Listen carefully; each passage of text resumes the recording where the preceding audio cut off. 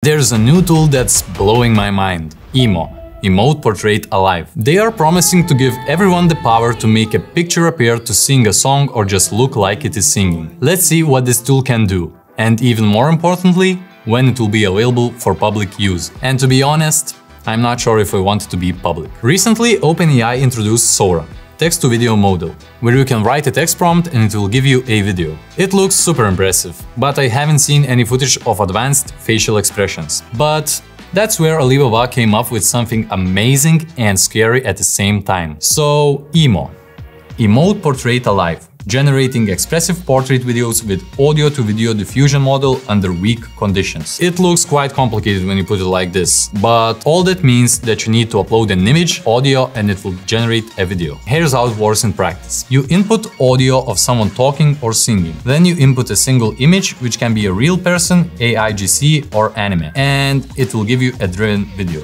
Let me show you some generated examples. Okay, so here's the first video of Mona Lisa talking. Yes, one. And in this manner, he was to imagine me his love, his mistress. And I set him every day to woo me, at which time would I, being but a moonish youth, grieve.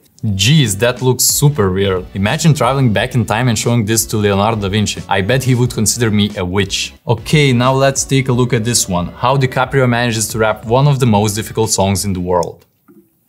An AA with an AK melee, finna set it like a play date, but a vacate retreat like a vacate mayday. This beat is cray cray Ray J, H-A-H-A-H-A. Laughing all the way to the bank, I spray flames that cannot tame or placate the monster. You get in my way, I'ma feed you to the monster. Normal during the day, but at night turn to a monster. When the moon... Well, I know DiCaprio is talented, but I bet he couldn't rap this song. You see, he moves his head all over the place, his eyes can blink, and he shows different emotions. This is super realistic. Now let's see how it animates other languages. For example, this one is in Chinese.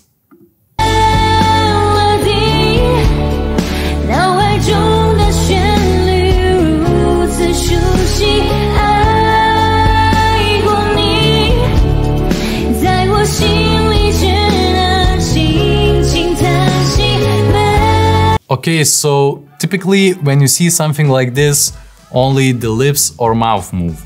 But here you can notice facial expression changing, head movements, and everything syncing with the singing or talking. It's really impressive to see. I believe Harry Potter living paintings are gonna look pretty ordinary to kids of the next generation. But let's look at the paper, how they managed to do that. So first, they start with the reference image. Then they include the motion frames, which are created during this diffusion process. And then you get the end result. I don't fully understand this process, but I believe every expression and motion comes from audio. You see, every audio track have different voice pitches. So for example, a deep low voice pitch might make the input image look angry or frustrated, while a high voice pitch would probably make your reference image look happy and smiling. I'm sure some of you know better, so correct me if I'm wrong in the comments. Some other impressive things I found in this paper is that here they say that they can generate videos any duration depending on the length of input audio, which is really cool because Sora can generate videos only up to 60 seconds. Well, at least what they say in their official document. Also, here they say that they're focusing on the dynamic and nuanced relationship between audio cues and facial movement.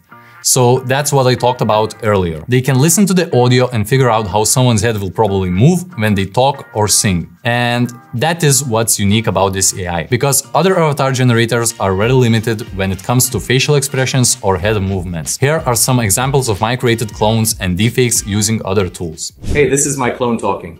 As you can see, it's not the best.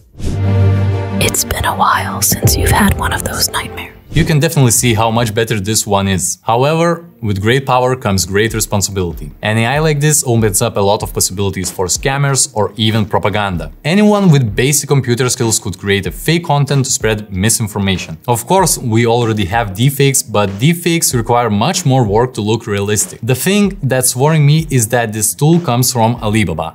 a Chinese company. And as we know, China is not the best at keeping our data private. Additionally, it will be a real challenge for journalism and democracy. But let's better talk about what can be done so it wouldn't be used against us. Probably the easiest way would be to delete all your photos from all social media accounts, which doesn't sound realistic nowadays. But it's definitely a good practice to not use your real photos for forums, Reddit or other similar accounts. To prevent ourselves from being scammed, you can look for signs in videos. For example, one thing you can notice is any transformation or blurring around the mouth, eyes or hairline. I also noticed that these generated videos kind of have the same head movements. It looks like the head is bouncing off the walls. But probably the most important thing is simply being aware of the possibilities of modern technology and recognizing that we can't trust anything online 100%. If you get a video of a person you know saying something important, you should definitely double check with them over other means of communication. Just give them a call or even better do a video call with them. On the other hand, it could help many creators who don't show their faces in their videos. It would also save me time creating simple B-rolls. This tool could be also used for educating and training. Of course, I would use it for entertainment purposes also. But